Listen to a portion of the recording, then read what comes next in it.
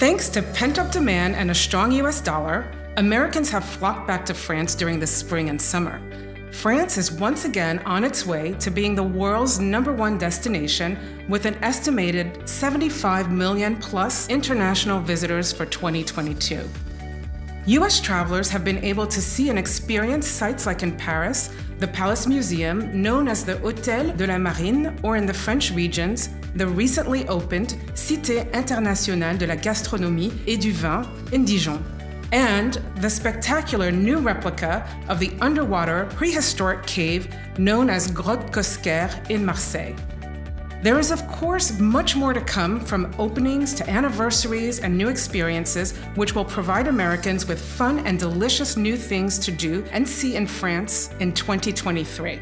Let's begin with the Vallée de la Gastronomie, a new concept that invites visitors to explore 4 elite regions of the eastern half of France through an abundance of sensory journeys. This 385-mile path, which begins in Burgundy-Franche-Comte, will provide food and wine lovers with a delightful way to experience this gourmet trail from Dijon to Marseille. The route wends its way through the gastronomy and wine powerhouses of Auvergne-Rhone-Alpes and Provence's Rhone-Delta, ending in Occitanie's Gard County. The Vallée de la Gastronomie website offers travelers a wealth of suggestions on where to eat and taste wines, like the simple Bistrot La Chaumière in Dole, Franche-Comté, to the restaurants of 3 Michelin star chef Anne-Sophie Pic in Valence. La Vallée also presents 6 itineraries that comb through these regions in distinctive and original ways. It's a perfect way to meet its people and its top artisans that are all dedicated to the French art de vivre and know-how. Visits include those to brewers of beer and whiskey, chocolate makers, olive oil or vinegar producers, or to better-known producers of the famed Marseillais Sablé or the Calisson of Aix. The more adventurous can become a grape harvester for a day, or to burn off those calories, experience all of this through the Via Rhona, a dedicated bike path along the scenic Rhone River. Now, let's talk rugby. The 2023 Rugby World Cup will be held in France from Friday, September 8th to Saturday, October 28th, 2023. During that period, 20 countries will compete in over 45 matches in 10 French cities and 9 venues. The opening match will be very close to Paris in Saint-Denis at the impressive Stade de France. It should be a memorable and exciting one, pitting the home team France against the formidable New Zealand. There are many reasons to visit or revisit these 10 host cities, but visiting them during the Rugby World Cup will provide sports fans and travelers alike with some extra oomph and joyous atmosphere. The other host cities are wine capital and ardent rugby city, Bordeaux, northern France's Lille, capital of French Flanders, Lyon, one of, if not the top gastronomic city of France, Mediterranean Marseille, France's second most ancient city with a contemporary twist, creative Nantes, the Western Loire's former capital of the Dukes of Brittany, UNESCO World Heritage Site, Nice, capital of the Côte d'Azur, Saint-Étienne in the Auvergne-Rhone-Alpes region, and France's capital of design, and last but not least, the great rugby capital of Occitanie, Toulouse, also known as the Pink City. 2023 is also the year of some major anniversaries that will be celebrated and commemorated in France, several of which will resonate with American visitors.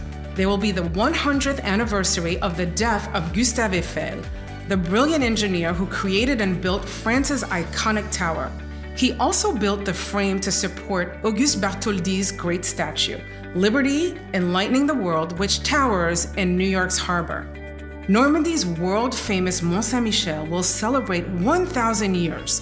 Construction of the Romanesque nave of the Mont-St-Michel Abbey began in 1023.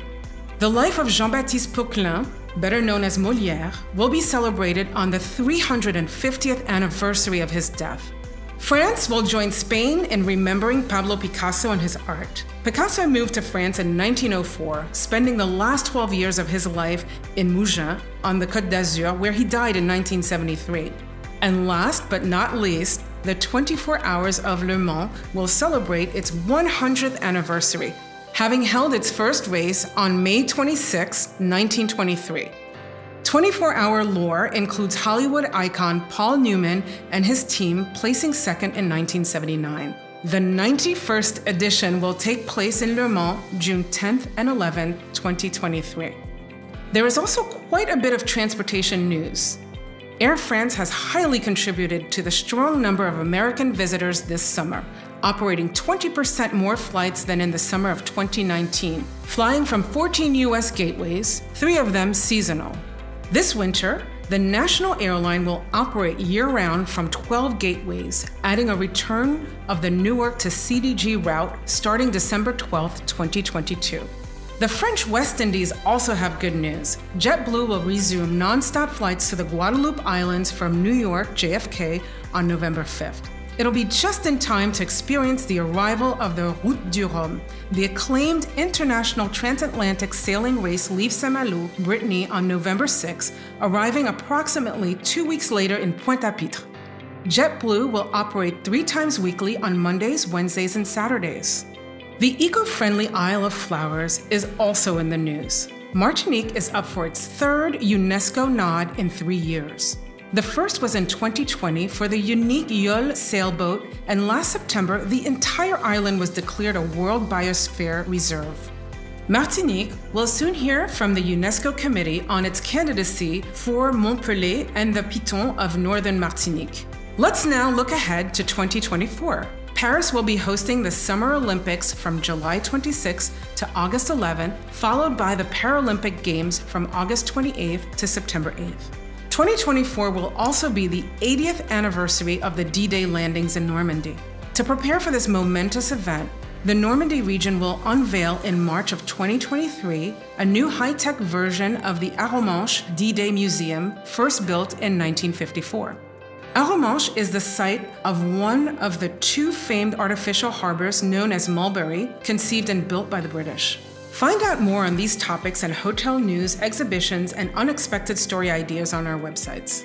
Examples include how to live it up with a luxury chauffeur-driven adventure with companies such as French Side Travel. In the same vein, check out Monaco's world-renowned casinos, hotels, and restaurants. Spend the day at Galeries Lafayette flagship store, whether in its recently opened wellness galleries or at one of the 8 tables de gourmet.